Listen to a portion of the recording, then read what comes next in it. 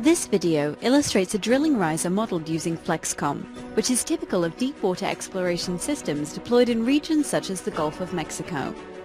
The riser stack-up is very easy to assemble in Flexcom using the line modeling feature, which automatically creates the finite element discretisation.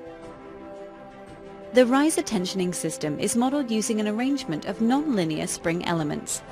This model simulates an emergency disconnect scenario following failure of the dynamic positioning system on the drillship. In such situations, the riser is quickly disconnected from the wellhead to prevent any potential damage. Once disconnected, the lower riser marine package must lift sufficiently clear from the blowout preventer to avoid any subsequent contact between them. The upward movement of the riser must also be arrested in time to prevent collapse of the telescopic joint or compression in the riser or tensioning lines.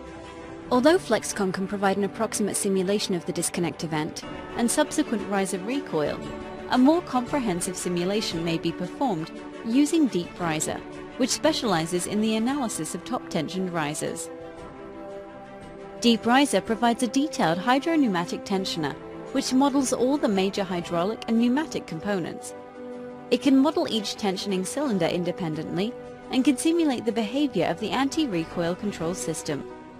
It also incorporates an advanced fluid flow model based on a finite volume numerical technique to model the drilling mud exiting from the base of the riser. If you would like further information on Flexcom or Deep Riser, please send an email to software@mcskenny.com or visit our website.